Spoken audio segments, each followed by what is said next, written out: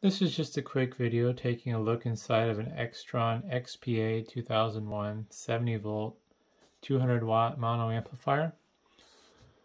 Nothing too exciting. I've already taken all the screws out just to avoid some of the tediousness of teardowns. The board itself is all one unit. Fairly nice design. This must have different options for power because the power jack, or I guess input plug, is removable. There's a ground wire to break loose, but it can be swapped out for other stuff.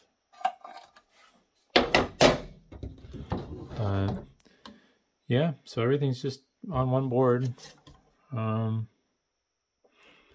know in a lot of power supply teardown videos I've watched, they usually mention stuff about isolation between the high voltage and low voltage.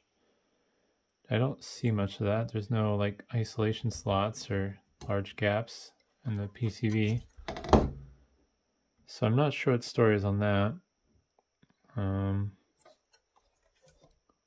Yeah. Looks like this might be the high voltage side of the power supply and this would be like the low voltage. I'm not sure how far it carries over. It might be through here. But not too much to see. Not really any brains or anything on it. I think it's just straight up a power supply and an amplifier all in one. Looks like based on the markings on these are diodes.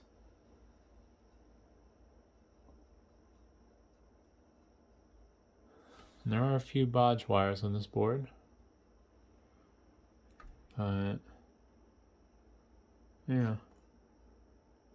And this is kind of an interesting deal here. They have some high wattage resistors that are soldered through hole into the board. And they have these other resistors that are just soldered straight onto the leg of the high wattage ceramic resistor. So, I don't know. Probably another bad video, but hopefully at least seeing the inside of this was interesting. I thought it was. So, thanks for watching.